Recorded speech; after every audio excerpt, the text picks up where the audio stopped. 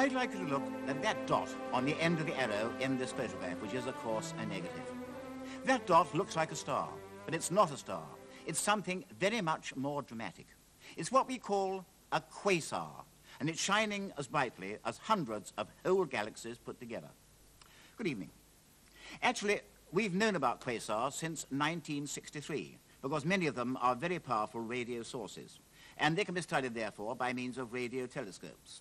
And the most famous radio telescope in the world is still the great 250-foot dish at Jodrell Bank in Cheshire. But it soon became clear that quasars really were absolutely incredible. And for one thing, they were immensely luminous. Now, a galaxy, such as our own, contains roughly 100,000 million stars.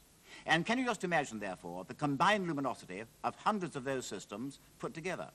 But that is a quasar, all contained inside an area which is relatively small, no bigger than, or about the size of the solar system at most. So what can cause it? All kinds of rather strange theories came to light. One was that the quasar power might be due to chains of exploding stars going off one after the other. But that didn't seem to work. There was no reason for it. Then what about that curious thing, antimatter? That didn't seem to work either. And then, could quasars be powered by vast black holes? Well, that was a bit better, but it still didn't seem to be the true answer. And also, it became clear that quasars are racing away very quickly. Now, we know that the entire universe is in a state of expansion. And once you get beyond our own local group of galaxies, then all the galaxies are racing away from us, and the further away they are, the faster they're going. But quasars are much more luminous than normal galaxies, and therefore we can see them out to greater distances. And we know they're receding, and we know the rate at which they're receding, because of what is called the red shift. Light is a wave motion. When you look at the spectrum of a star, or that of a galaxy, which of course is a jumble of many millions of stars, or for that matter an ordinary quasar, what you see is a rainbow background crossed by dark lines, and each one of those dark lines is characteristic of one particular element or group of elements. Now, if the object is moving away from you, then fewer light waves per second enter your eye than would be the case if the object was standing still. So the wavelength is effectively lengthened, and the object appears a little bit too red. Now, you can't normally notice any color change, it's too slight, but it does show up in the spectrum, and all the lines are shifted over to the long wave or red end of the spectrum. And the more the lines are red-shifted, then the faster the thing is going away. And that's how we can tell that the universe is expanding, and that does apply to the quasars. And, as I've said, the further away they are, the faster they're going, and clearly we aim to see out to great depths. And quasars give us the best chance of doing that because they are so luminous. For a long time, the record was held by a quasar called OQ172. And there it is, again, the little dot on the end of the arrow. And that seems to be something like 10,000 million light years away at least. But it's no longer the holder of the distance record. After a long search, a more remote quasar was discovered, and this came to light at the Parkes Radio Astronomy Observatory in New South Wales. And there's the great 210-foot dish at Parkes.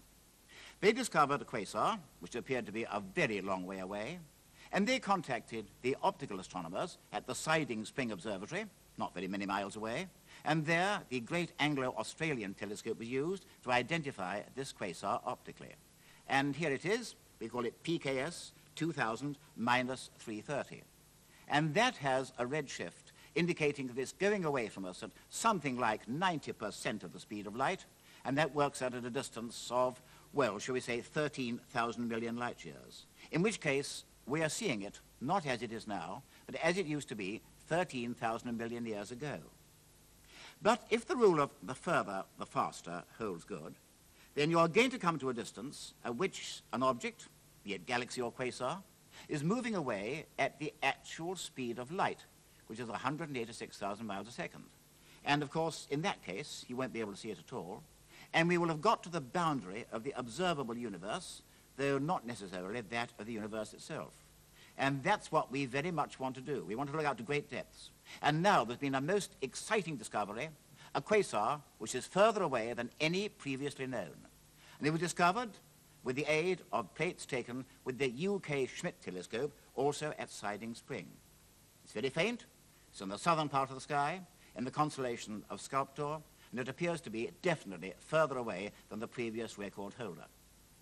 Well, to tell us more about quasars, who better than one of the world's greatest radio astronomers, who also happens to be Astronomer Royal, Professor Sir Francis Graham-Smith. Graham, welcome back to the Sky at Night. First, how was this discovery made? You have to realize that to sort out a quasar from all the stars and galaxies that are in the sky is like looking for a needle in a haystack. If you take a photograph with any telescope, you see a lot of stars and you see a lot of galaxies and you see some quasars, and they really all look very much alike. A new technique's been developed by astronomers at Cambridge, in particular Stephen Warren and Paul Hewitt, who have been able to sort out the needle from the haystack. They've used the Schmidt telescope again, and they've used a means of analyzing the plates from it. They use a machine called the automatic plate measurer at Cambridge. And in this way, they can look at many objects, for example, 30,000 objects or so on one of those Schmidt plates, and decide which ones are likely candidates for quasars. They do this actually by taking 5 plates of each area of the sky, using different color filters, and they're looking at the color characteristics of the quasar. So in point of fact, this new discovery was made optically, but all the early quasar work was done by means of radio astronomy, wasn't it? Yes, that's right. The previous record holder, PKS 2000, that was discovered as a radio object, and the radio astronomers told the optical astronomers where to look. Now we haven't got that help, and the interesting thing is that the radio used to sort out these objects quite easily because they stood out, and they don't stand out optically. However, we do know there are at least as many radio-quiet optical quasars as the ones we would have picked out by the radio. Well, how are you going to pick them out? That's the real problem. Yes. You see, you've got a plate from the Schmidt telescope, which is like this, an enormous thing. It's covered with dots. If we look at a print from this, then we can see the myriads of images on it. And the closer you look, the more you see. And they're all just little dots, nearly all of them are, and it's very hard just from one plate, impossible from one plate, to find out if they have, say, a different color. What really matters is that the quasars do have different color of light. They have a different spectrum. If we go back to your PKS 2000 again and have a look at that, you can see that the image on any one plate looks like, well, any star image. But if you can put that light into a big spectrograph on a big telescope, like the Anglo-Australian telescope, you see a spectrum spread out like this, which is very characteristic of a quasar. Look at that very prominent spectral line in the middle. That actually comes from hydrogen, and it was emitted at a wavelength which is 1/5 of the wavelength we're now receiving it. And that means that the familiar spectral lines in the optical spectrum have been moved right out into the red end of the spectrum. So the way of recognizing quasars is to recognize them by their spectrum by taking these 5-colored photographs and using this new automatic machine and the new technique which has been developed by Stephen Warren and Paul Hewitt. Well, if the red shifts in the spectra are reliable as distance guides, and there's no reason to suppose they aren't, then we are talking about something that may be 13,000 million light years away. In other words, we're seeing it as it used to be 13,000 million years ago. Yes, that's right. I think it's quite a good idea to talk about ages, and particularly to talk about ages in relation to the age of the universe. And we're actually looking 9/10 of the way back to the time when the universe began. That might perhaps best be shown on this clock face. What we have here is a clock face which is 12 hours, but the 12-hour clock face is meant to represent the whole age of the universe. It means that the span of human existence is going to be a minute amount, the odd second. But we're going to turn the clock back now and see if we can see how the quasar fits in with the time scale of the universe.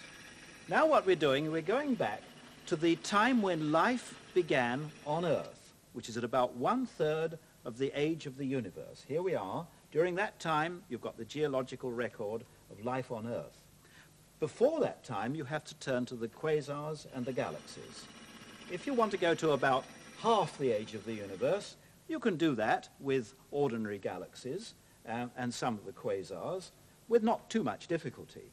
What we've got now is quasars which will take us back all the way to the time when the universe was 1/10 of its present age. Here we go, working our way all the way back to 1/10 of the age of the universe. That's it, and that is why this is so important. The astronomy that we're doing is studying the universe when it was very young. And of course, this kind of work is where optical astronomy and radio astronomy really come together. Well, they do. It's really a very interesting thing. The optical astronomy can get the redshift and the details of that spectrum. But radio astronomy can give you a map. Now, looking on an optical photograph, like the PKS 2000 we showed you, you just see a little dot, nothing more. Radio, surprisingly, can give you some details, a detailed picture of the quasar. In fact, it's a picture of the radio emission that's coming from it. Look at this object. This is a quasar. It's actually a rather nearby one, 3C273. The object at the top left there is what you see in an optical telescope, a bright dot. But sticking out from it is this jet-like object. In fact, it is a jet. It's been ejected from the quasar itself. It's very energetic gas. It's emitting radio waves, and this is actually a map of the radio emission from the quasar. And we are making maps of this and beginning to understand not only why it's radiating, but where the energy originates to send this jet out, and then also what happens when the jet of material hits the gas in the galaxy and churns around, creates magnetic field, high energy particles, and you get that radiation. Now, this is obviously very valuable, but it's not obvious at first sight how you can draw a map of such detail in the radio domain when you can't do it in the optical domain. Now, there's a general rule that the more detail you have on the map, the bigger the telescope you need to do it. It's fairly obvious. But in the radio domain, that means something very much bigger than the Mark I telescope, which we've already seen in this program, familiar thing. You need a telescope which isn't like 100 meters across, but 100 kilometers across. Well, strangely enough, we can do that now. If we look at what we're doing at Jodrell Bank these days, we actually have a network of radio telescopes which covers the country. There's one recently added to them which is as far away as Cambridge, and that's 200 kilometers away.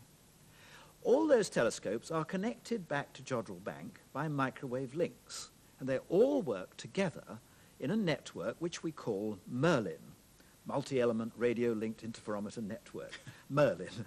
And that actually creates for us a telescope which is 100 or 200 kilometers across and enables us to draw these very accurate maps.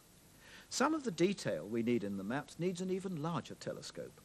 And for that, we connect ourselves up to other radio telescopes overseas. There's one in America called the Very Large Array, for example. And we find ourselves cooperating with people from other countries to put these maps together. In particular, we've recently been collaborating with some Canadian colleagues, Anne Gower is one of them, and drawing a map of a very distant quasar, and this is in fact the map that we've recently drawn, a very exciting object. Again, the optical picture would just show one bright blob, as it happens the one in the middle of this picture. But the radio emission comes from these jets which have been shot out from it, and there's one down at the bottom and a very interesting one at the top of the picture. The jet is showing a curious shape, which is rather like a jet of water hitting something and spewing around as it does so.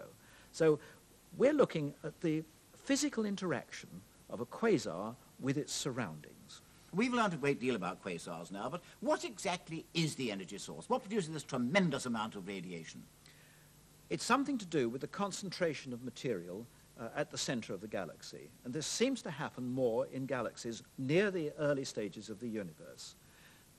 There must be a massive concentration either of many stars or of an actual black hole. And this is attracting material, stars, to fall in. And as they fall in, they release energy. We see the release of energy as a jet or two jets which spew out along perhaps a rotation axis. The optical pictures show the excitation of the gas around, very hot gas and so on. But we're fairly sure it's basically gravitational energy. We'd like to know more about that, an interesting source of energy, and we'd also like to know the physical conditions around it a little bit more detail. We've now probed out further than ever before, and we've come to this new quasar with what they call a Z value of 4.01. But what exactly is Z? What does it mean? Well, Z's a measurement of distance, in fact, although we measure it as a change of wavelength of the light which is received. Well, to start off with, close by Z equals 0, because there is no redshift. But if we go to Z equals 1, for example, that's not very far away. That's where the wavelength has been stretched, actually to double its original value. So here's a spectrum of light at Z equals 1, still in the optical range of wavelengths. If you go a bit further to Z equals 2, there are galaxies with Z equals 2, then you can see the light is stretched towards the red end, and in fact there's less light in the optical range. Z equals 3 takes it even further. The light is now moving out from the optical range into the red end, and Z equals 4, where we've recently got to, you can see that the light, a very large part of it, has moved out of the optical range, which of course makes it much more difficult to detect the quasar. It's weak because it's a long way away. The light has moved out of the optical range and made it much more difficult to detect. So this is actually quite an achievement to get to Z equals 4. How much further can we go? Well, Z equals 4 is a kind of a boundary which people thought we would never get past. It's rather like the 4-minute mile to get to Z equals 4, and 4.01 is a real achievement. I think it's very likely that we shall get to Z equals 5. Beyond that, the technique probably gives up, and I think the Cambridge people are hoping to get to Z equals 5 and probably open a big bottle of champagne when they do. I'm sure they will. After all, I think it's generally agreed that the limit where an object's receding at the speed of light is somewhere between 15,000 million and 20,000 million light years. Are we anywhere near that limit now, you think? Well, we're about 9/10 towards it, but we may not get very much further. The problem is that, well, there are two problems. First, it's more and more difficult to find and detect and measure the quasars. Second, there may not be any beyond there, because we are certainly reaching a point in the universe where things are different from the local universe. And it may not be worthwhile looking for more quasars further away. There just may not be any. I wonder if there are. Meanwhile, this new discovery was made optically.